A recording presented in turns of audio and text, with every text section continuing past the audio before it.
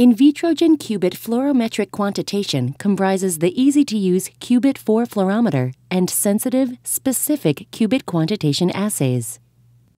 Based on the detection of target-specific fluorescence, this integrated system is more sensitive than UV absorbance-based quantification of DNA, RNA, and protein, making it ideal for precious samples and demanding applications.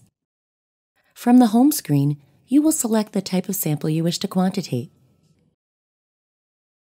Now you are ready to read your sample. The instrument will calculate the amount of double-stranded DNA in the original sample tube. From the home screen, you can access the reagent calculator. The Qubit 4 fluorometer reagent calculator calculates the amount of dye and buffer required. Enter the total amount of samples. If you are running standards, enter the number of standards.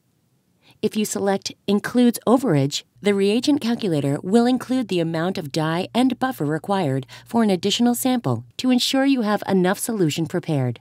The instrument indicates how much dye and buffer are required for the total amount of tubes. Using this tool on screen, you can modify the selections. For more information on the Qubit 4, please view our other how-to videos or visit thermofisher.com/qubit.